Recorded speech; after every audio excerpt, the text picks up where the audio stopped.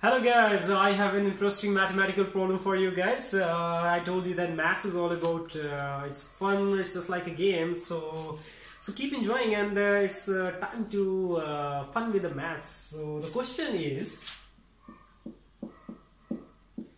if 23 plus 1 equals to 4 and 46 plus 5 equals to 5,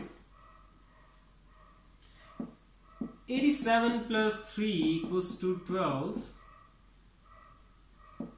72 plus 3 equals to 6, then the question is, what will be 86 plus 7? So as soon as you find the answer, just share it with me.